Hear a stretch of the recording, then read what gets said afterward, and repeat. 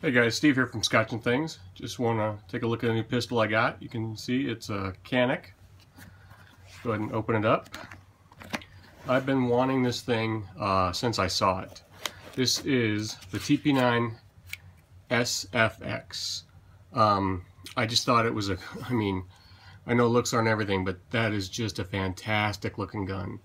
I watched all the reviews and decided, I've been thinking about getting into competition shooting, just for something else kind of fun to do.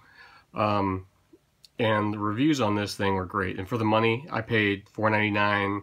With tax, it was like $5.23 out the door. When I looked at building a Glock 34 up, you're looking at $5 something just for the gun, almost $6 something for the gun. If you want any slide work done, there was another $500, extended base plates, trigger, sights. So, I'm a big fan of Glock, but I just couldn't pass this thing up. The price was fantastic. The reviews are great.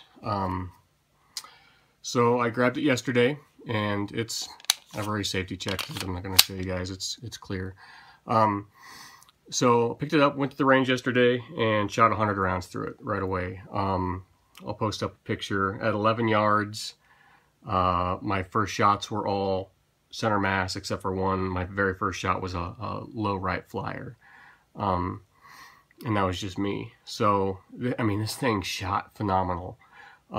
Just like everybody says, the trigger is super sweet. There's the take up. You can see the take up. You hit a wall. It's a hard wall. You feel it, and then it just breaks super clean. And there's the reset. So the trigger on this thing, that's what everybody was bragging about. And I'm used to Glock triggers, and you know what, I like them, but this thing is freaking sweet. This trigger is just amazing. The fit and finish is awesome. I didn't notice at the gun shop, there's just one little nick right there, but that's okay. This tungsten gray slide finish, you know what, I hope it wears really well with holster wear because it looks great. It just sets the gun off. It's got nice, a lot of people really like stippling their guns or whatever, and I've never had a problem getting traction, but this side stippling, it's real nice, and there's stuff up here to rest your fingers on. The front is kind of checkered square. It's not super aggressive, but I find it great, and the back is a little bit more aggressive, and when you get a nice tight grip on the gun, it kind of bites into you, and I liked it. I didn't have any issues with it.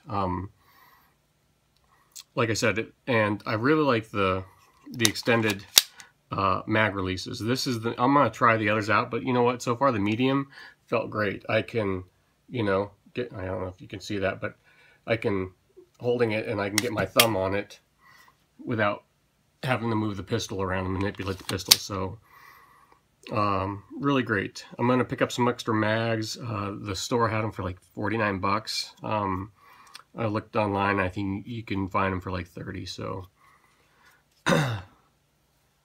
yeah, I'll keep shooting some more videos as I shoot this thing more and get more rounds through it. And kind of take you on the journey of a first-time competition shooter. It's just something to kind of fill time, so you just, you get kind of bored of just shooting at the farm or going into an indoor range. So I'm going to give competition shooting a try. This next winter I'm going to take a bunch of training courses. I'll take you on that adventure too. Don't really have time in the summertime because of work, we're so busy, but I can get away for a Sunday afternoon for a steel shoot or a GSSF match, which I'll use my Glocks in. Everybody's shown, well, I'll show you the holster real quick. I'll take this little strap off, but until I get a holster made from Green Force for this thing, I will use this holster, and I'll let you know how it does. I'm really glad it doesn't have the Serpa type finger latch. There is one on this other side, but it's just merely for retention. You don't have to push it, and you have to shake it pretty hard to get it to come out, but there's a nice click. So yeah, I'll use this until I can get a hold of Christian. I looked on their website last night, and they make them for the SF.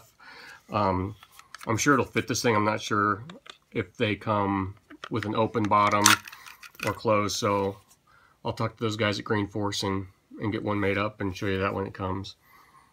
Really impressed. Like I said, only 100 rounds, but after what everybody else has said about them and shooting it, I mean, it is a real sweet shooter. Like, you know, it comes ready for optics, and you've got the 4 base pads here. It comes with a trigger lock, a little toolkit that you've all seen with a couple extra colors of the fiber optic, the large and the small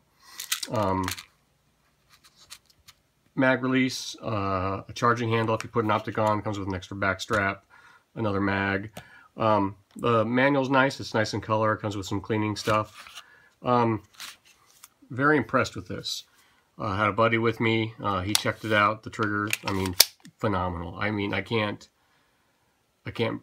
say enough about the trigger. It's really nice. Extended slide stop, slide release, whatever you want to call it. Yeah, I was pretty excited to get my hands on this. I've been looking for a while. I'm going to give a shout out to my local gun shop in Lincoln, Nebraska, DE Guns, Discount Enterprise Guns. I know they're pretty big with online sales. They got 100 of these in last week. In a week, I think I checked, they've got live inventory on their website. They're down to like 70 something. So, you know, they're going out of there pretty quick. Nice gun. Don't know what else to say about it, but if you're interested, go ahead and it's worth the $500, man. I mean, this thing is a steal with what you get and how it shoots. Yeah, I mean, if you're a competition guy and you want to build your own gun, which I do want to do sometime. You know, I said I wasn't a fan of modding Glocks, but I think if it's a competition type gun, yeah, then go ahead and mod it. But when I looked at the pricing, it was going to get pretty spendy. So I thought for my first foray into, you know, target or competition shooting and stuff, you know, this was less of a gamble, and it was a great gamble because this is a really nice gun. It's also, I mean, just great for plinking at the range. I mean, this thing is super accurate. It's easy to shoot distance with, and it's just a real joy to shoot. So if you have any questions, comments, leave them below, and check back. You know, when the weather's nice, I'll get out and get some video of it shooting. It's been raining here and kind of snowing today, so. But I'll get out, get some more rounds through it, keep you guys updated. It did have one on the last round. It failed to lock back just one time yesterday.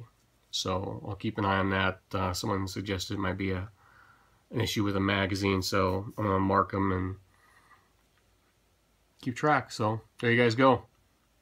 Hope you liked the video.